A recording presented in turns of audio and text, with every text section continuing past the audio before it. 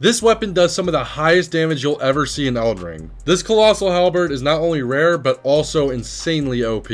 Watch how it only takes 3 attacks to stagger a boss with a massive health pool, and I can kill it in just 4 attacks. This weapon does insane damage in a good build and has an A scaling and strength. And with a good moveset and massive range, it definitely is a weapon you need to try in Elden Ring. I'm going to show you the quickest way to get this weapon right now, and all I ask from you in return is a like and a sub since it helps me so much, and if you do, thank you so much. To farm for this weapon, come to the Limgrave Tower Bridge, and kill the 2 halberd golems, and if you're lucky, it'll drop for you. Remember that discovery will boost the likeliness for this weapon to drop, and make sure you like and sub because